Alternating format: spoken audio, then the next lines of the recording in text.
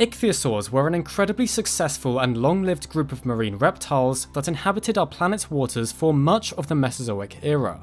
While dinosaurs stalked the land and the flying pterosaurs soared in the skies above, a whole host of incredible reptiles swam about in the prehistoric oceans. Ichthyosaurs are probably most well known for being a fantastic example of convergent evolution, whereby unrelated lineages of organisms evolve similar features due to occupying the same niche or environment, as many ichthyosaur species look remarkably dolphin-like. You may also be familiar with ichthyosaurs in their unfortunately all too common role as food for giant pliosaurs in various pieces of paleomedia. However, these amazing animals were much more than dolphin-mimicking prehistoric fodder, with some truly bizarre-looking forms known, as well as some absolute giants rivaling even blue whales in size, plus some terrifying macroraptorial ichthyosaurs that prowled the ancient oceans and would have been the top predators of their time. One of these top predators was the fearsome Thalattoarchon, a very large ichthyosaur from the middle of the Triassic period that was discovered in Nevada. This creature would have been right at the apex of the marine food webs of its day,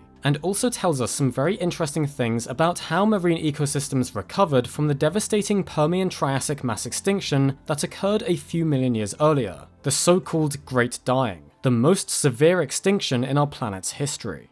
The fossil remains of Thalattoarchon were first discovered during fieldwork by paleontologists in 1997 in the Augusta Mountains of Nevada, but it wasn't until 2008 that the bones were then excavated, with the help of funding from the National Geographic Society. Over the course of 3 weeks, the fossils were fully extracted and loaded onto trucks as well as helicopters, and were taken from the field to be studied.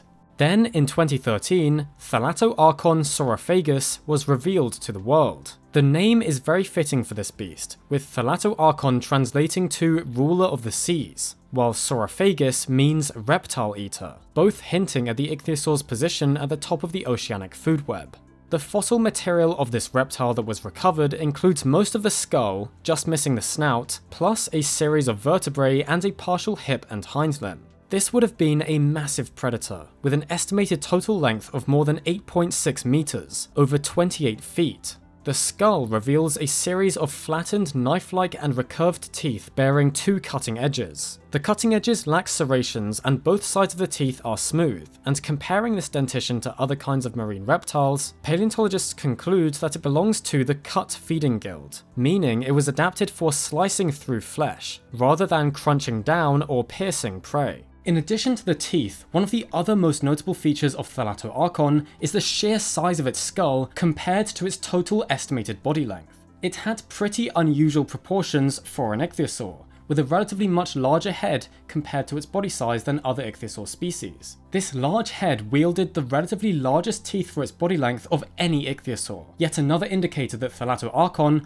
was a formidable predator of other large vertebrates. The paleontologists who described Thalattoarchon indeed compared its inferred diet and tooth anatomy to that of modern-day orcas. This macropredator shared its ocean habitat with several other species of marine reptiles, with ichthyosaurs being especially diverse and including some smaller species that would have been the ideal prey for Thalattoarchon, alongside some fairly large-bodied members of the genus Cymbospondylus. Another incredible ichthyosaur discovery has since been made in the Fossil Hill member of Nevada, when a second giant of the earliest Triassic was uncovered. Published in 2021, this other ichthyosaur was actually even larger than the already enormous Thalattoarchon, with a 2-meter long skull and an estimated total body length of more than 17 meters, over 56 feet. Named as a new species of Cymbospondylus, this was Cymbospondylus youngorum, and it would have dwarfed even Thalattoarchon. It's known from a complete skull and the front part of the body that was found at the same horizon in the Augusta Mountains as Thalattoarchon, and is thought to have had a fairly generalist diet, mainly comprising fish and squid.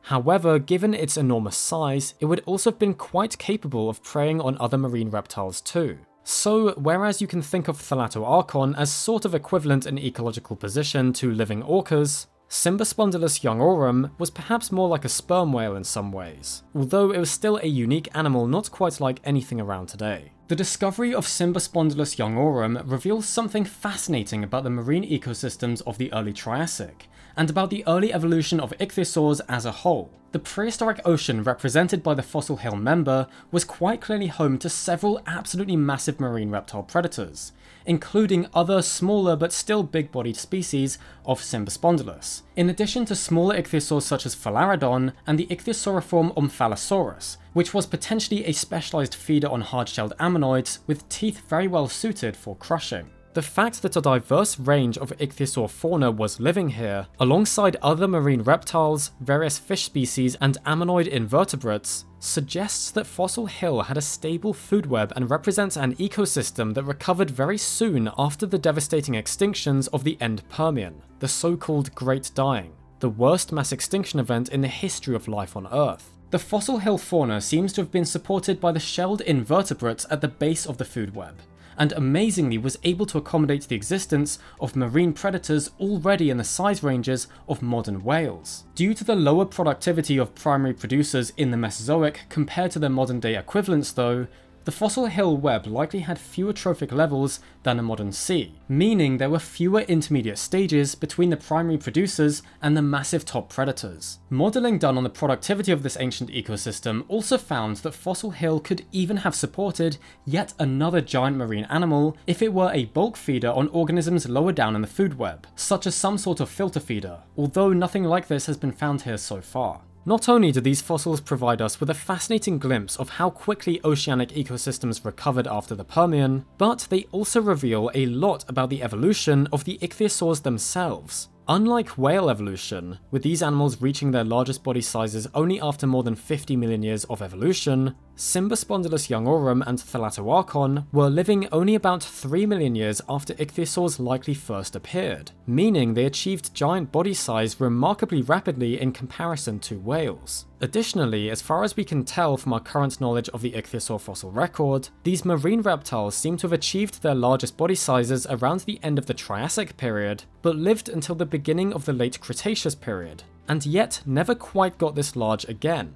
So they show a very different overall pattern of body size evolution when overlaid with cetaceans, showing that although they're often compared to cetaceans in terms of their convergent anatomy, they actually evolved as a group very differently. So altogether, these incredible ichthyosaur discoveries in the Fossil Hill member illustrate that the marine ecosystems of the Triassic had rebounded geologically quite rapidly after the devastation of the Great Dying, and were home to the first in a long legacy of ocean giants. They also demonstrate the true diversity of ichthyosaurs as a group.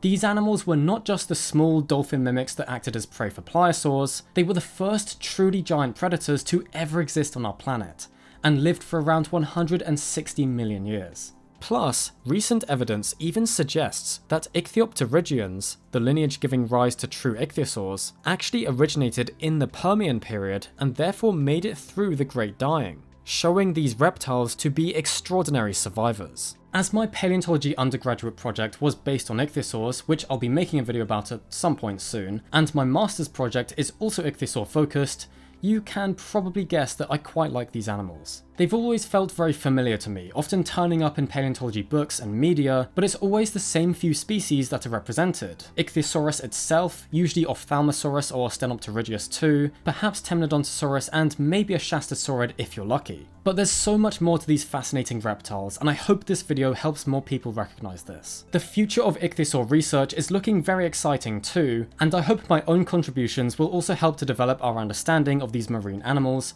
which I'm very excited to tell you all about eventually. Anyway, thank you so much for watching this video, and do let me know what other kinds of ichthyosaur content you'd like to see from me. I'd love to do some more.